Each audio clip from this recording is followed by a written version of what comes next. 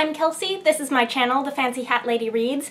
I am wearing one of my fancy booktube hats, and today I'm bringing you my wrap-up for the month of April, a month late, I know, but this is a wrap-up that includes a couple of different readathons that I participated in, but excludes a couple of books that I have already wrapped up elsewhere. I read the last two of my first batch of 5-star TBR predictions in April. Those were Conspiracy of Truths by Alexandra Rowland and Winter Rose by Patricia A. McKillop, both of which ended up being 4-star reads, not 5, but still good, and both of which I wrapped up in my 5-star predictions wrap-up video, which was a separate video I've already posted. I can link you to it. So aside from those books, the first thing I read in the month was one of the things I read for one of the readathons that I was participating in that month, which was the Unicorn Readathon. I was a co-host on that round of the Unicorn Readathon. It was just a weekend round of that readathon, so it was very short, and the whole point is to read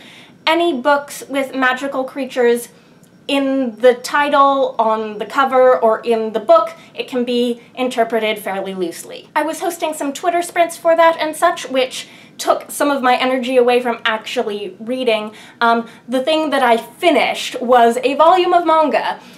This is How to Treat Magical Beasts, Mine and Master's Medical Journal, Volume 1. This was very cute in a way that, for me, sort of scratched the Tea Dragon Society itch. It's about a girl named Ziska who is an apprentice to a veterinarian, but she, comes from a magical heritage, and she has some sort of latent, untrained magical powers. And her passion is for magical creatures. There's this sort of feeling that this is, one of those worlds where magic is fading as modern life progresses and technology comes into play. People don't really see the magic in the world anymore. But this volume has several chapters, and each of them features a sort of different magical veterinary conundrum that Ziska encounters and has to get her master's help with. This does get serious at times about some actual medical veterinary practice ethics. I enjoyed this. I gave it 4 stars. The art style, for the most part, isn't anything super special for me, but I did really enjoy the design of the magical creatures. For example, here there are these carnivorous flying bunnies. I think there's some whimsy there that I really enjoy. Now, the other thing that I was reading for the Unicorn Readathon was some individual stories from Clockwork Phoenix 5, which is an anthology. I was reading this for the title of the book, not necessarily the content of the stories, though some of those stories did have magical creatures in them. I wasn't picking or choosing from that, I just made it through the first 5 stories in this book, but I'm not going to talk about those here. I will wrap this book up as a whole when I finish it. Then the next thing that I read was The Cruel Prince by Holly Black. I had this out from the library. I have since returned it. This was one of the BookTube SFF Award nominees in the Young Adult category, and it is also a nominee for the Lodestar Award, which is the YA Not a Hugo. I went into this book with relatively low expectations because I have liked but not loved Holly Black in the past. I really did not like Tithe when I read it when I was in high school. I enjoyed The Darkest Part of the Forest. I thought it was so-so, not quite my cup of tea, but I liked it enough. This was more my thing, I think, because it wasn't really urban fantasy. I don't feel like I like Holly Black's urban fantasy because her depictions of modern YA teen life in the real world don't jive with my own experiences of being a teenager much at all back when I was a teenager. But this takes place almost entirely in Fairy, Even though it is a contemporary fantasy novel, the human characters come from our modern world. But you can read this way more as like high fantasy court intrigue shenanigans, and that is a little bit more my thing. That's something that I feel I can sort of sit back and enjoy on an entertainment level much more easily. I enjoyed this basically as the over-the-top, escapist, ridiculous story that it is. I can enjoy that. That doesn't mean I think it's a great book. I don't think it's a great book, but it's certainly a competent book. I think Holly Black is a seasoned enough writer to know what works in her genre, and she can deliver like that juicy drama without any of the like sort of awkward stumbling that you sort of see from a lot of YA debut authors. Now this is about a teenage human girl named Jude, who has been raised in Fairy along with her twin sister Taryn and their older sister who is half fae, half human. And these kids are all being raised in Fairy by their mother's first husband, who's the older sister's father, but not the younger two, who is a powerful fae lord whom their mother ran away from into the human world, and like got married again to a mortal, hence the two mortal kids. And then first fae husband tracked down escaped wife and like killed the kids' parents and took all the kids, so it's obviously like a very fraught family situation. Like, they're being raised in a world that is not theirs by the guy who killed their parents.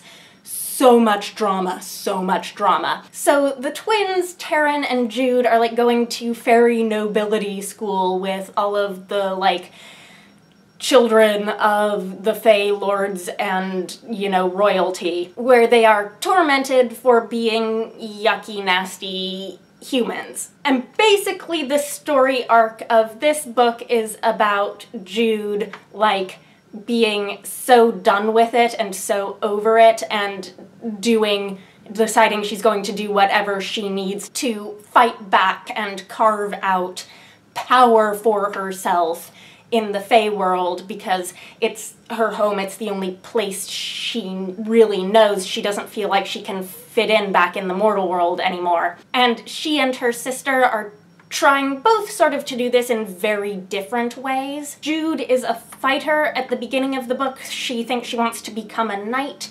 That doesn't work out. She becomes a spy instead. And there is like ridiculous fantasy espionage. Her sister, on the other hand, is trying to like lay low and behave so that she has an opportunity to marry into a position of security. But Jude's like arch nemesis is the youngest prince of like the High King's court, who is basically her school bully, which is just as ridiculous as it sounds, I promise you. But basically the feud with the school bully ends up turning into like major court drama, espionage, who's gonna be High King politics. So I enjoyed this quite a bit. It did what I wanted it to do, which was to grab me and make me want to keep reading to the end.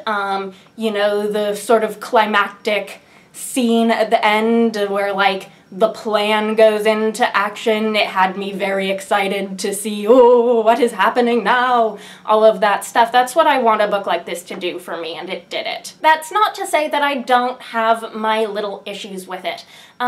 First, what I ended up posting in the group read thread for this book in the BookTube SFF Awards on Goodreads had a lot to do about how this isn't my favorite way to read about fairy as a concept, as a place in fantasy. This very much reads and behaves like, you know, a high fantasy magical court politics stuff. And I prefer fae fantasy where fairy is more mysterious than that, less comprehensible. And when I posted in the discussion thread, I think I sort of waved that off as being like, oh, it's a YA fantasy thing as opposed to like adult fae fantasy. That's not necessarily true, because I've read adult fae fantasy that also treated fairy like a pretty straightforward fantasy kingdom. So I don't think it's a distinctly YA adult divide, but it is a preference that I have when reading fae fantasy. The other thing I want to nitpick about is some of the stuff surrounding what I don't want to call anything that happens in this book romance, because it's not, at least in this part of the story. This is the first in a trilogy. In this part of the story, I don't feel like any of the flirtations that are happening are really based on people having real romantic feelings for one another. It's just like sexy flirtations. But around what I will loosely call the romance plot of the book, one, I wish that we hadn't had to have the thing where the two sisters got into like a cat fight over a guy, and I get that like that wasn't really what those two characters are angry at each other about, but it was still like aggravating for me. And secondly, sort of minor spoilery, I did not like much the implication that the reason that the guy is so mean to her at school is because he's like really attracted to her, but he's like repulsed at himself for being attracted to a human. It gets dangerously close for me to like the he's being mean to you because he actually likes you thing, which is yucky and toxic. That said, I'm not sure like any of the flirtations that happen in this book should be taken seriously as like romantic relationships, given that they are all messed up, and I think that's pretty clear on the surface. We'll see where the series goes, because I'm assuming, because this is YA fantasy, that there will be some serious romance somewhere down the road, but I don't take any of this particularly seriously on the romantic front. I believe this does share a world with some of Holly Black's prior fae or fairy books. Definitely The Darkest Part of the Forest, and maybe also Tithe and its sequels. There are appearances by some of the main characters from The Darkest Part of the Forest at the end of the book, and I was glad that I knew who those people were when I saw them, but it's done in such a way where you don't actually need to know who they are going into the book. I think I've also heard that there are similar sort of cameo appearances by characters from Tithe and its sequels, but I didn't recognize those characters. And I just realized how graphic novel heavy this wrap-up is going to be, because the last three things I have to talk about, two of them are graphic novels, and the one is something I've reviewed already, and I'm just going to direct you off to my review. But the next thing I read was the only thing I technically claimed I read for Tome Topple, and it is a graphic novel. It's on a Sunbeam by Tillie Walden. I did not prepare for Tome Topple. I didn't have space to just add extra 500-page books to my TBR at the time that it rolled around. So the thing that I squeezed in was a 500-page graphic novel. This is available as a webcomic. You can read the whole thing for free online, so I'm going to link that for you. But I placed a hold on this at my library immediately after seeing that it got nominated for a Hugo in the graphic story category, and I had previously been relatively unaware of this book's existence. I am usually not interested in anything that gets nominated for graphic story at the Hugos, so seeing something on that list that made me think, oh, actually, I would really like to read that, that was such a pleasant, shocking surprise. This is a sci-fi story, and it's in print form. It's being marketed, I think, as a YA graphic novel. The main character is certainly a teenager. She's recently graduated from high school, and then there are flashbacks.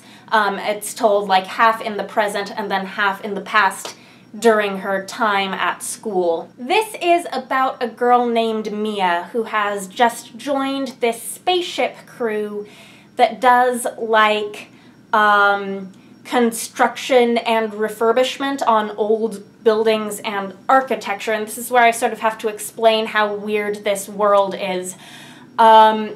You get sort of more visual world building in this book than anything else. It doesn't make a lot of like logical rules of a sci-fi world sense. It's more a visual landscape atmosphere, but you have like these large buildings, large amounts of architecture that are just sort of floating around in space.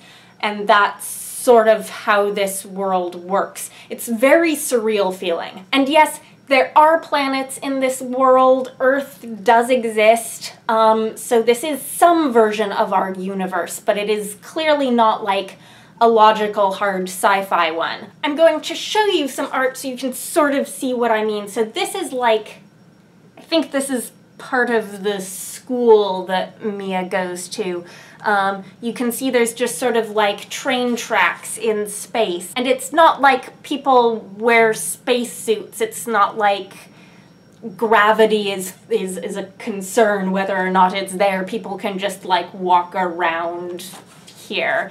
Let me see if I can get you another example. For another example, like here you can see some of this weird decrepit space architecture that's like crumbling. It starts out, while we're looking at the art, also in like two color schemes. Like the flashback timeline is these like blue colors, and the current timeline is like these warmer colors, but after it sort of used that device to establish that there are two timelines, it starts to blend those colors together, and you get like some very gorgeous looking art using warm and cool tones that looks like this, or like this. You can also see that like the spaceships in this world are like this. They are these like big flying fish. So very cool visually. This is also a world that without explanation doesn't seem to have any men. There just aren't any, and it's never commented upon. So everyone in this book, all of the characters are girls and women, except for one character who is non-binary. I'd say that from my limited perspective, it seems like the non-binary character's story was handled pretty well in this. Their crewmates respect them and stand up for them when people don't. That said, I am definitely not an Own Voices reviewer for non-binary representation, so don't take my word on it. The thing that does confuse me a little bit, and I wonder if there's something I'm missing here, is that I think we're supposed to accept that this is a world that doesn't have binary gender to begin with, so it makes little sense to me that the terminology used for this character is non-binary. I don't know. I think there might have been a cat that was referred to with he, him pronouns. So like this world might have a concept of binary gender that just doesn't come into play because there are no men and that's not explained. I think you just have to, with this book, accept that there are things like that world building wise that just aren't explained.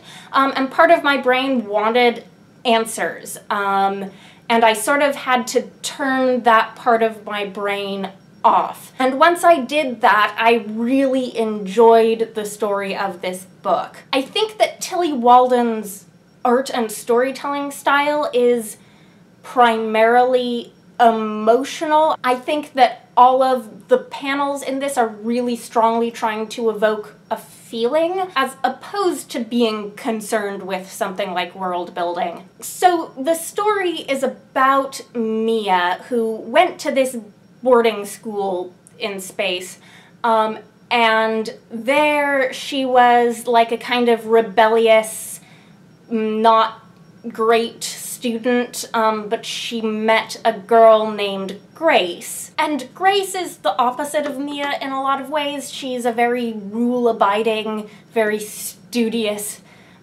student, but she has some backstory, there's a story about where she comes from and why that's different. And the story in the flashback timeline is the story of Mia's romantic relationship with Grace. And in the present timeline, it's about her friendships with these people on this spaceship crew, and also the lengths to which she ends up going to reconnect with Grace, who was taken out of school by her family. There's a cat in the windowsill.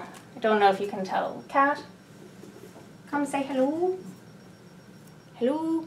Okay, you can go back to sitting in the windowsill. So I gave On a Sunbeam 4 stars. It definitely gets very weird and surreal by the end, but the art is beautiful, and I really loved these characters and I really enjoyed it. So then the next thing I want to mention is the novella that I already have a review up for. This is Finding Baba Yaga by Jane Yolen. This is a Tor.com novella told in verse. It's ostensibly YA. I did a double review of this along with Snow White Learns Witchcraft by Theodora Goss. I will link that for you. You can check it out. But basically, I gave this 4 stars. It's an interesting blend of fairy tale and sort of modern contemporary issues coming of age story. Go check out my review. And then the last thing I read in the month that I'm going to talk about here, again, I skipped over the 2 books that I was reading that were my 5-star TBR predictions. But the last thing that I squeezed in at the end of the month, because I felt like I was on a graphic novel kick, and I was like, whoa, more graphic novels. I read The Adventure Zone Volume 1, Here There Be Gerblins. This is by all of these people whose last name is McElroy, illustrated by Carey Pietsch. I picked this up purely because 1, graphic novel, 2, nominated for the BookTube SFF Awards. And there is definitely a target audience for this, and I am just definitely not it in several ways, so I didn't get along with this. This is based on a podcast, which I have never listened to, where all of these guys, last name McElroy, I believe they're all related, played D&D on the podcast, and it's supposedly riotously hilarious. I've never listened to the podcast, and I've never played D&D, and I don't really know how it works. So I was reading this having been told that yes, you can in fact basically enjoy this as a fantasy story. And yeah, you can read it as a fantasy story. I didn't get much out of it as a fantasy story, though. There is a lot that's very obviously there for humor, and the comedy didn't work for me in this format, and I've heard people who have listened to the podcast say that the comedy doesn't come across as well in the graphic novel.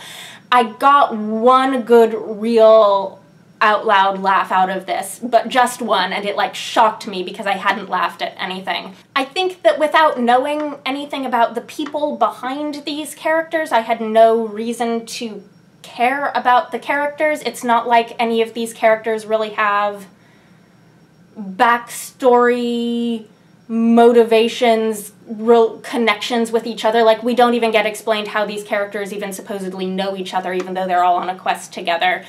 The plot, I could not keep track of the plot. It's sort of fundamentally a basic plot, but I can't remember a thing about it. These 3 characters are on a journey to deliver something to someone, but I think someone's not there when they get there, or they get waylaid by something. Yeah, that's basically my understanding of the plot of this story. I remember how it ended, but not how we got there or why. The art is very colorful, so in that sense it's nice to look at, but otherwise it didn't stand out for me much. It didn't do much for me. You get this format where the character who's the moderator, there's a name for that in D&D. Is that the Dungeon Master?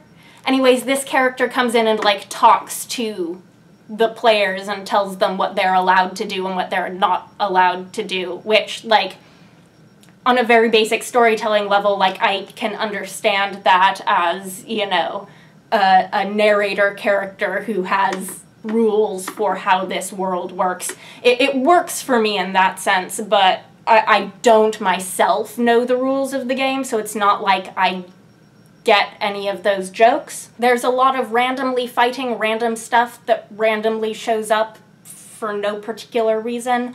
I don't get it. I just don't get it.